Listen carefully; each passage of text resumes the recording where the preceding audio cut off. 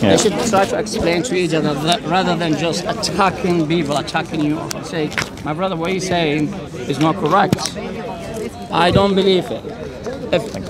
If my prophet is engaged in marriage for 6 years old, tomorrow I will be not Muslim. Well, you need to stop being Muslim. No. You see, now you mind my business. So now you have an agenda behind you. One second. One second. Don't just want to. I don't want to have a discussion. Well, listen. I'm sorry, but I'm going to reply now, whether you want me to or not. So basically, the brother's come up to me and he was talking about what happened last week when we were talking about Muhammad having sex with children, and he pointed out that most Muslims don't agree with that. And I want to say, I totally. Oh, he does want to. Sorry, are we going to start shouting? Right. I'm just gonna talk. Right. So the thing is, he says that most Muslims don't agree with that, and I totally agree with him. Most Muslims are better than Muhammad. Most Muslims are better than their prophet. And what he said was that these hadiths have been faked. They have been made up by later Muslims to justify what Arab Muslims were doing at the time. Fine, let's assume that that is true. But that means that the hadiths are an unreliable corpus of texts. But the Muslims use the hadiths to understand their Quran. But wait, it gets worse. Because what does the Quran say? It says this, speaking about the times of waiting between marriages. This is what it says. And those of your women as have passed the age of monthly courses, for them, the prescribed period, if you have doubt about their periods, is 3 months. So you wait 3 months for women who've started menstruating to see if they're pregnant from their previous marriage before you get married again. And for those who have no courses, i.e., and this is the brackets put in by the Muslim scholars of Saudi Arabia, they are still immature. Those are the words not put in by some right-wing nationalist. They are the words put in by a scholar based at Medina University in Saudi Arabia. That is their wording. Those that are still immature, their prescribed period is 3 months likewise.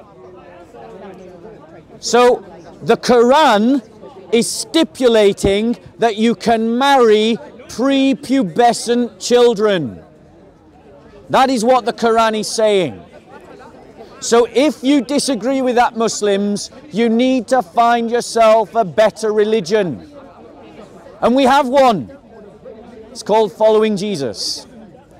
Because the Christian faith allows for human reason to be applied on many, many questions. It's not a religion of prescription.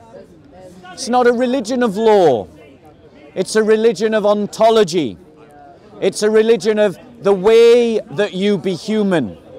And one of the ways that we are human is to think. And conclusively, civilization after civilization, society after society, have been raising the age of consent. Why? Because the evidence about childhood development is conclusive.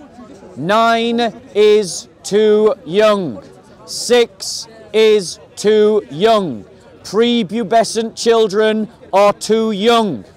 Your Quran is contradicting all of the evidence, which means one of two things. Either the inspiration behind the Quran is demonic, it is satanic, and it wishes to destroy the innocence of children, or 2, Muhammad isn't the prophet he claimed to be. As Christians, we are told to work out our salvation with fear and trembling, which means that we think about how best to love.